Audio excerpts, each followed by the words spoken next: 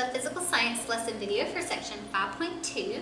And if you'd like all my videos in one spot, just subscribe to my channel and you'll have them for the whole year.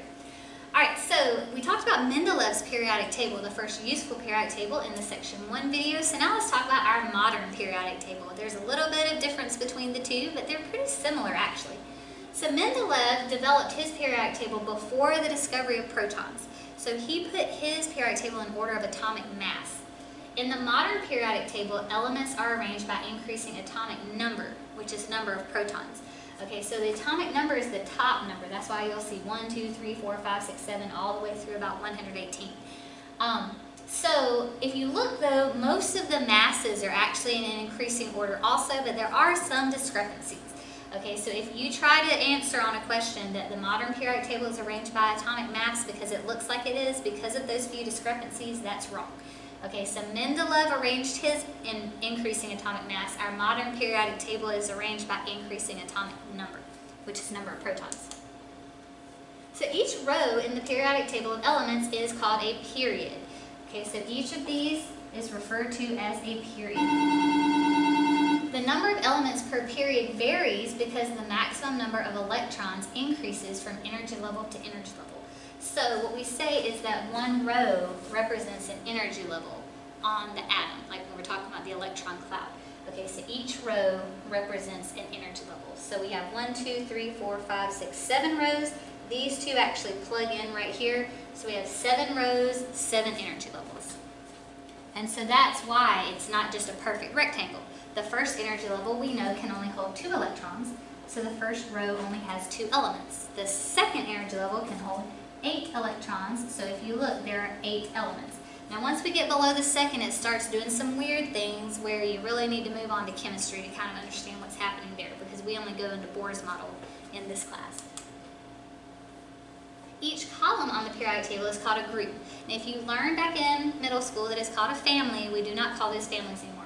So rows are called periods, columns are called groups.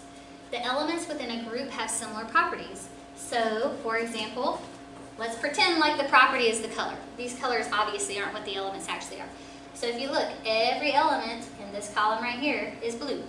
Every element in this column right here is green. Now, of course, by properties, we don't usually mean color. A lot of times we're talking about, have a high melting point, or are metallic in nature, or, tend to be very reactive, things like that. The elements in the same group or column have similar properties. Now, do elements in the same period or row have similar properties? No. But there is a repetition of properties. So see, we have red, orange, yellow, green, blue, blue, blue, purple. Okay, I didn't realize there's going to be 3 blues on here. And then again, if we start on the next row, we have red, orange, yellow, green, blue, blue, blue, purple, like that. So you have a repetition of properties every time you start a new row.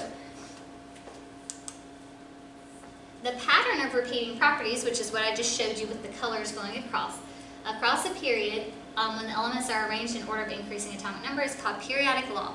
So periodic means it happens like in regular intervals of time.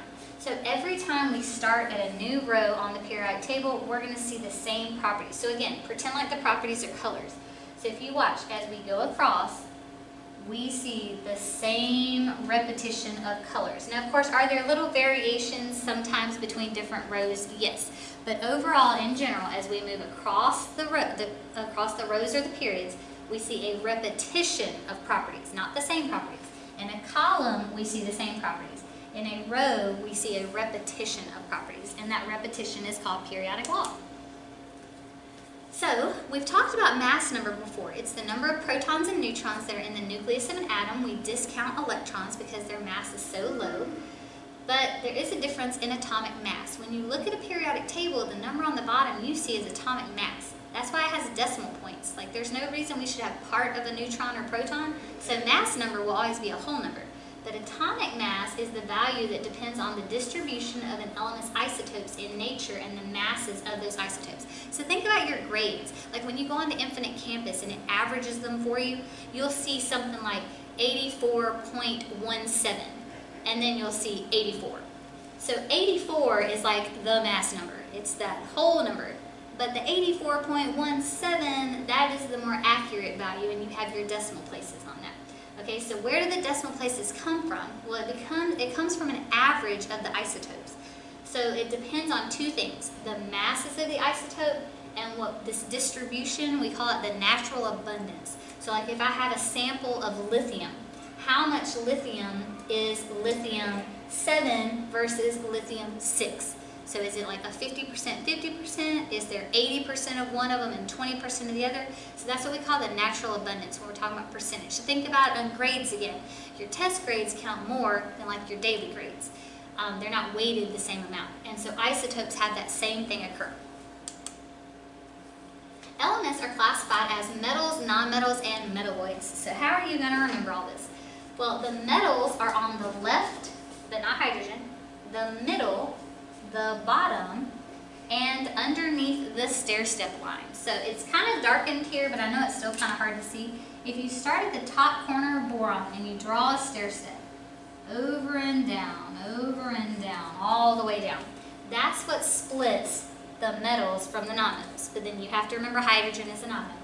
Then everything on the right of the stair-step is a nonmetal, and the elements that touch this stair-step are metalloids, except for, of course, aluminum. Now, I know polonium and actinium aren't colored here either. Once you get down in the really low elements, a lot of times they just have, you know, especially down here, they become where they're just man-made in a lab for not a long period of time. They become radioactive. So a lot of times you'll see just discrepancies kind of down in this area. But for the most part, every element but aluminum that touches the stair-step is a metalloid. Aluminum, of course, is a metal. You already should have known that. So, what defines metals, nonmetals? What are their properties like? So the majority of the elements on the periodic table are classified as metals. So if you look back, most of them are red, which is metals. Metals are elements that are good conductors of electric current and heat. So remember, they allow electricity and heat to flow through easily. Most metals are solids at room temperature, except mercury is a liquid metal at room temperature.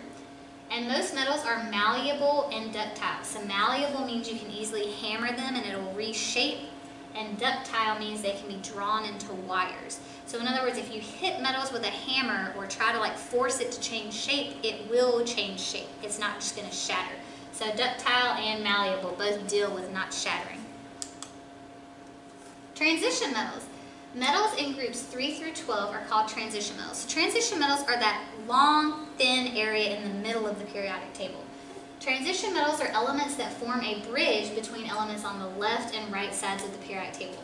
One property of transition metals is their ability to form compounds with distinctive colors. So here are some little vials filled with different transition metal compounds, and so you can see there's lots of different colors. Transition metal compounds are used in paints and dyes, and so that helps give those bright colors.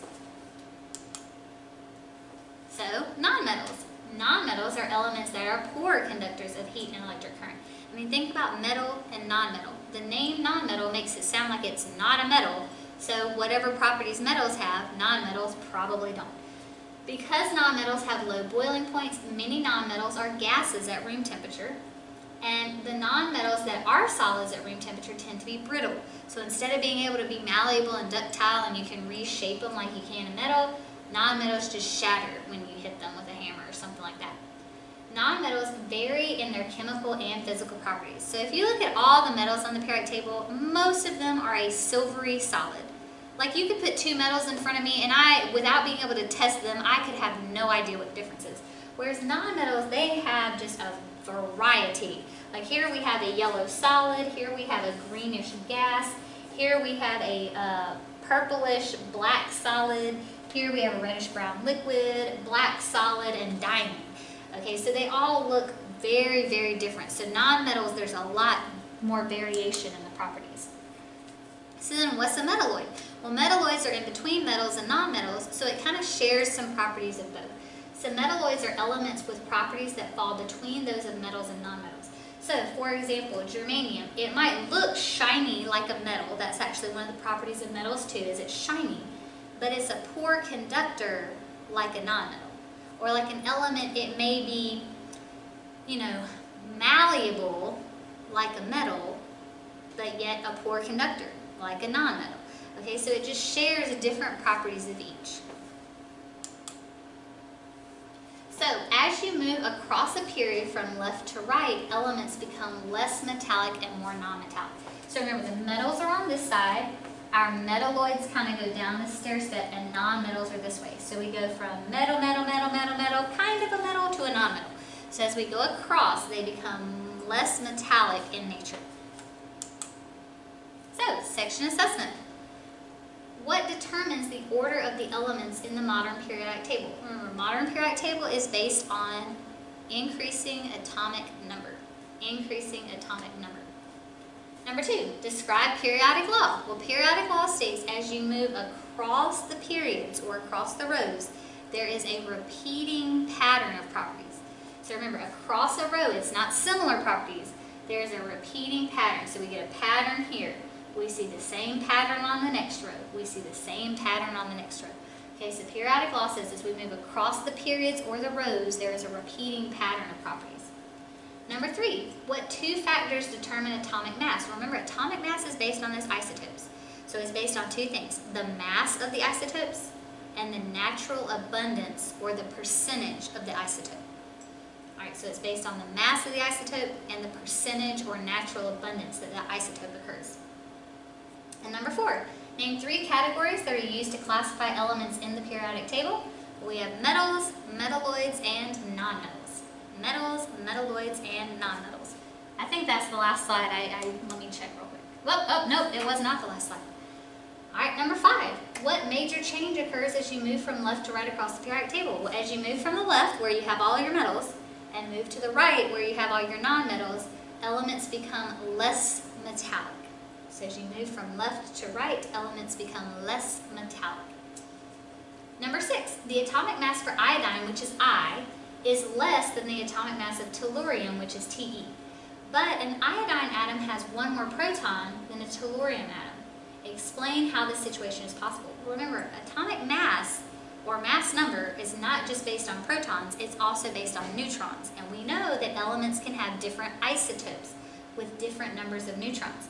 So how is it possible that even though iodine has an extra proton, that it has less atomic mass? It's because the isotopes of tellurium must have more neutrons.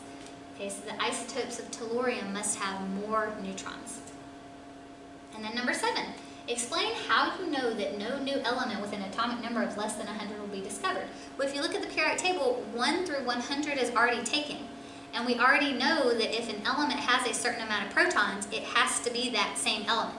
Like I can't find another atom with 5 protons and it's not boron. Okay, like if I find something, it has to follow that. So since 1 through 100 are already filled out on the periodic table, we can't find any other elements with those atomic numbers. Alright, I'm assuming this is probably the last slide, but let me check. Okay, that was it. Alright, so hopefully now you understand a little bit more about our modern periodic table and the way it's arranged and periodic law, and a little bit more about how those isotopes affect the atomic mass.